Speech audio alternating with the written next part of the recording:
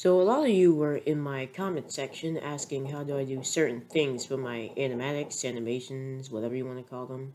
I would just reply to them on what you do, but sometimes my fingers get tired and that takes a lot of typing and it's too hard to explain. So I decided to make a little tutorial series, but this is going to be part 1 out of a many-part tutorial series because this part's just going to be how you start up your first basic scene in Blender. Now, this you don't really need to do, but I just choose to do it because it just makes things better in organization. So just delete this cue because we don't need it as of now, and take this light because we don't need it. It's just going to make everything brighter than it normally is. All we need is the camera and this collection over here. So just close it up and name it to map because that's where we're going to import our map. And then right click this and change it to assets. You don't really need to do this, but I just do it to stay organized. So when I'm looking for something specific, I don't need to scroll through a bunch of different collections and parts. Now, next thing you want to do is get your audio. Usually what I would do is just go on YouTube and find an audio that I like and go to 320ytmp3.com and just copy paste the link into the little search engine. Then when that's done, it'll show the audio and you just click convert. And after that's done, you'll be provided with a download link. Just click it and save it to a specific file because then you'll get lost and have to scroll through a bunch of other files. Then I will go to audio trimmer so I won't have to scroll through all these different parts. You click choose file and go to where the audio is originally located. Then afterwards you just play around with these and go to the parts that you want. Now you have it cropped and the audio about to be downloaded. Just take away the audio trimmer part so you won't, if you have a long text, you won't accidentally get them both confused. And just make it overwrite the current file. Then you click save. Then you have your audio. Now you have your audio, now we need to go into the settings. You go over here, I just like to turn on ambient occlusion, motion blur, and bloom. And come over here and change this to 30 seconds. You can go up here and change this to video sequencer. And go to playback and change this to sync to audio. Then change the audio to scrubbing so it can scrub through the audio. And click Shift A and click sound and look for your file. And now that you have your audio imported, just listen through it and just trim it at the part where you want to stop it from playing. Like for instance, I would like to stop it over here, so now it'll end from the 107 frames points. It'll just keep looping through so you don't have to just do all of this in one shot. It makes everything a lot easier. Because, to be honest, it's impossible to do everything in one scene unless you use collections, but that's really laggy and it takes up a lot of time. Now if you have your audio, now you can start importing things, but I like to save my shots first before I make a strong mistake of the thing crashing. Then I have to do everything all over again, and that's a real pain. So I just like to save my file and just name it shot 1. Then just save Blender file. Now you can see that the file has saved. Now we can import some maps. Now go to File and click Append. Don't click Link because I think that means you can't move anything. It'll be stuck in its current position. So click Append, and I just like to go to where I saved all my files. Now the map I'm using is from UFMP since I got early access to it, but Raspberry imported Araya Entertainment's versions of everything, so you should be good using those. Now when you're about to import something, click Import Collection and make sure you have the collection that is called Map selected, so all the collections can go inside the map. Now just click A to select all these, and you appended the map.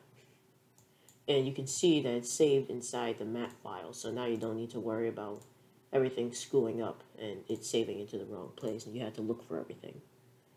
So just click G and move the map until where it looks perfectly centered, so if you were to import a character, then you wouldn't have any problems. Now if you want to move something on a certain angle, click GY because I need to move it on the Y angle. And there we go, you officially have your map imported.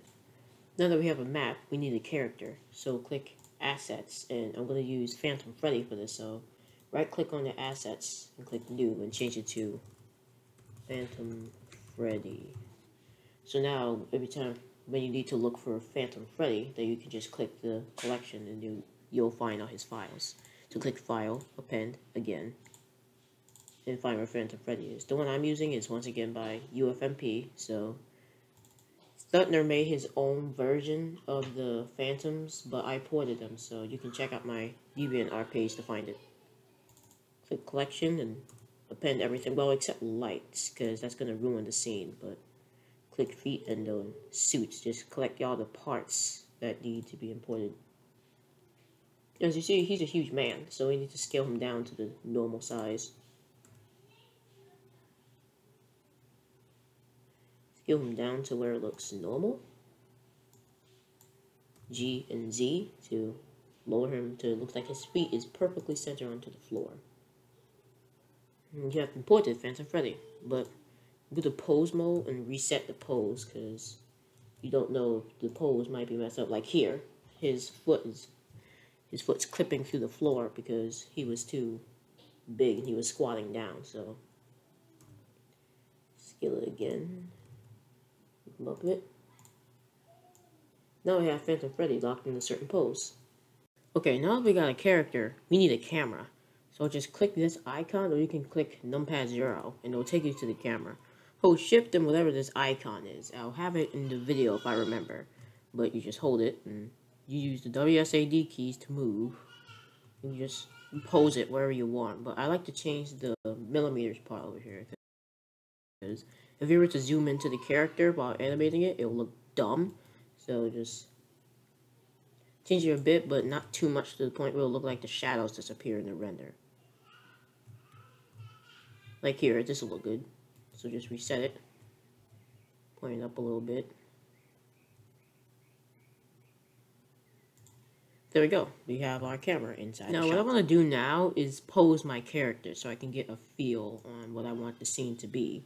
Like, not too dramatically or not to whatever you want the pose to be, just a random pose, just so you can see if it actually looks good in the lighting. But these models have IK and FK bones. Like, if I were to do this or do this, then the character will move around with it. But note, if your thing starts to lag a little bit, I recommend turning on this simplify feature and just turning everything to 0, because then you get some easier movement. But I don't need it because my thing isn't lagging, so you can just change it to a pose that you want.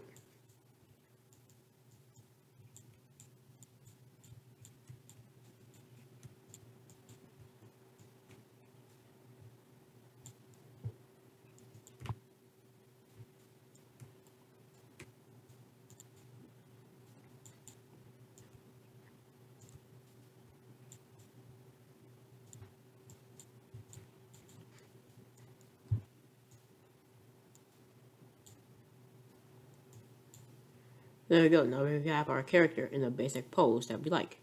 Now this may lag a bit, but I want you to go to this little icon over here. Not this one, because this one will take longer to load if you just go there right off the bat. So just go here, just so you can see how the textures are looking. You see we have everything looking perfectly fine. Now I would recommend, if you have a glossy floor, to turn on screen space reflections, because now you can see that what it's reflecting Phantom Freddy onto the floor, and Chica's beak is reflecting things onto it as well. But I need to find out how to make something certain just reflect instead of making everything reflect, because that's a minute this kind of look like trash. But you're gonna turn this off for now because it's a bit laggy. Now that we've seen our footage in shaded view, now we need to go to texture view and see how the lighting looks like. And as you can see, it looks garbage. So this needs to be black. And as you can see, it still looks garbage. So we can make our own lights. So take the lights that you see in the scene. Make sure you hold shift while doing this, or you're just going to select one at a time. So when you hold shift, now you have both of the lights selected. And you can just click delete and get rid of them. So now when you check here, it's basically completely dark. So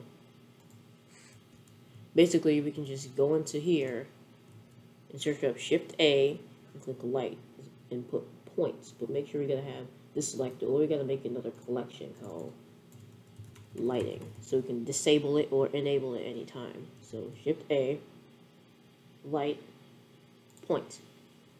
So now every time you look inside here, you can see you have a little light moving around. So just angle it and position it wherever you want it to be. And you can change the brightness. You can change how bright it is. You can change how dark it is. But with bloom, you should be aware that things are going to start glowing. But you can change how light it is. At this point, I want the scene to be a little orangish, greenish. But I like to make it a bit dark, just so the color can look a bit realistic. Because let's just admit, nothing's just going to be a plain green color.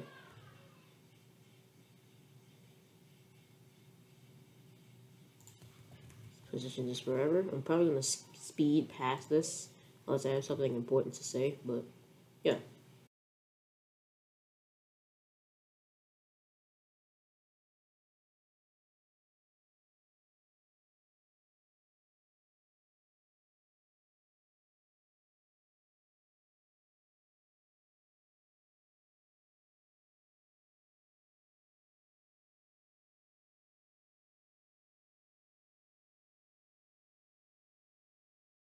Now if your shadows start doing this weird thing because you have soft shadows on, so you need to close this up and go to shadows and turn off soft shadows. Now your shadows just look perfectly normal and hard, but you like to change this to quality pictures as well, because if you were to get close, then it'll look like crap. It just look very pixelated and unrealistic.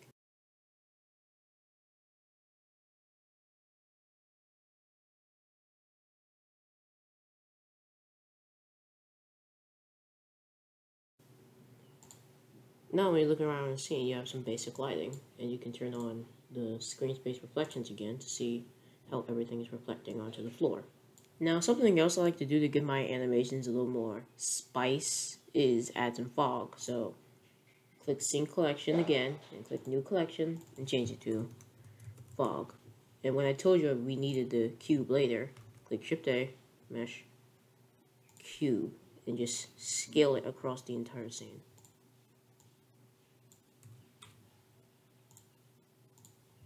Now when you go here, you can see it's just completely in the way, so go here, and go to Shader Editor. Click N to get rid of this annoying panel, and click New, and as you can see, you have the principal BSDF, but we don't need that. You need to delete it, and change this to Principal Volume. And once there, you don't plug it into the surface, but you plug it into volume. Now you see we have some fog, but as you can see, this looks too dense, so we need to lower the density. I usually like to put it at 0.9. When you go here, it doesn't show that it's that visible, but I want it to be a little orange, greenish color, and make the emission strength at 0.09. Then you have some fog a bit visible in the scene, and change the color to whatever you want it to be, but make sure you make it a bit dark so it won't look completely trash. When you go in your render view, you have fog, but make it a bit darker so it won't be that visible. Play around. Just play around with the colors that you want for a bit. And as you can see, these will start flickering since they have lights over there and they'll appear through the fog, but I myself still don't know how to get rid of that, but I'll update you when I do. Just for now, just put them somewhere where they're a bit less visible to the camera. Oh, you must be aware that we're trying to move things around. Turn on these and make this unclickable. But first we gotta go here and see if we moved it or messed it up. No, it's fine. So you gotta make sure this is unclickable. Then when you go here, no matter how much you click, you can't click on it, so you won't screw anything up.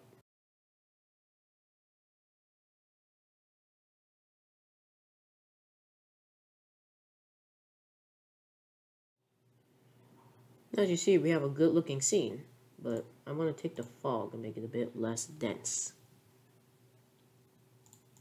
Ooh, 8, that might work. But also if you darken it, it also becomes less visible, but you don't want it to be completely gone. Just don't want it to show up a bit. You don't want to make the colors a bit too saturated, because then it'll just look odd.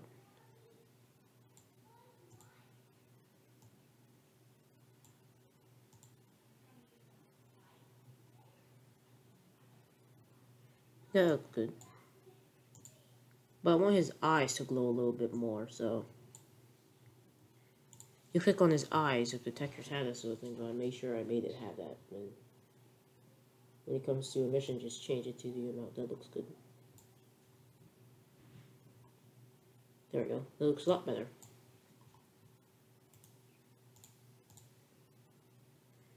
Now when you look, you have your first scene, but we're still not completely done, because it's always nice to enable depth of field. Now to add depth of field to your scene, you need to click on your camera and go to the little camera icon and click depth of field. Now you can see it's just obnoxious and blurs everything out, but you need to go to viewport display, limits. So now you have this little plus icon. It'll show up with how far it's going, and the plus is over there, so that shows why the thing is so blurred. Oh wait, it's over here. So you just gotta take it and move it until it's directly centered on the character using. You gotta go into the depth of field settings, use focus distance, and you'll move it around. So take it and push it to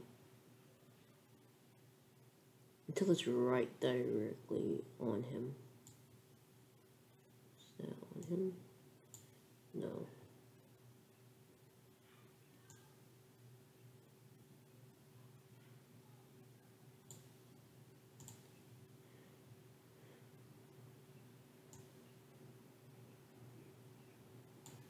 So now everything else in the background is a bit foggy, while you have this in the scene, the main thing. But if it doesn't look that obvious, then try turning this down a bit. But if you turn it down too low, it'll look like absolute trash. So if you still don't have what you want, just play around with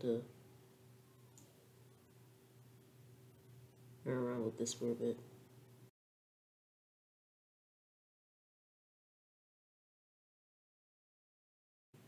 Then go down, looks like the background of your scene is blurred. Then to see it with fog, then it'll look like this.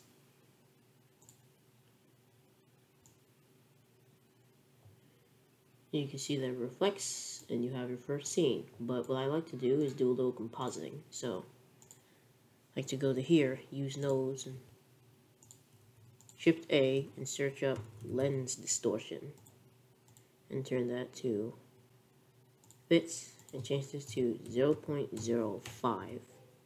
I like to desaturate the render a bit, so search up hue, saturation, and go to 0.955. That'll be pretty good. So, no more. So then you can just go here and make sure you disable the fog so you can't see it, but in the render it will be visible. So that's why these are turned on. So now make sure you save your file so you won't lose any of your work, and you click render and render image. And voila, that's all you do.